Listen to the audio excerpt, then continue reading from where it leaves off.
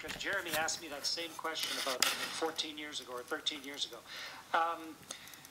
Number one is you need a healthy body, because we don't want to take a big risk on health up here. So not only, hopefully you're born with a body that's healthy enough, but also you need to take care of it. So you don't have to go crazy, but exercise enough to stay in shape and don't eat bad things and keep your body in shape. Number two is an advanced education. And not so much for the education. I mean, a technical education is important, but to proven ability to learn complex things. And of course, you're doing that at the University of Waterloo, a tremendous school. And then the third thing is an ability to make good decisions when consequences matter.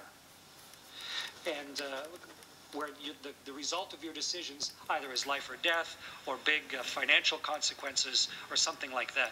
And when Canada and all the other countries are choosing astronauts, that's what they're looking for. Very healthy people who have proven they can learn complex things at a high level, but who can also make good decisions when they have to. And then that just gets it down to 500 people or so. And then they're looking for all the other things. What else have you done interesting in your life? Other languages that you speak? What else do you bring to the table? Can you play guitar? Are you going to be an interesting person to go to Mars with or not?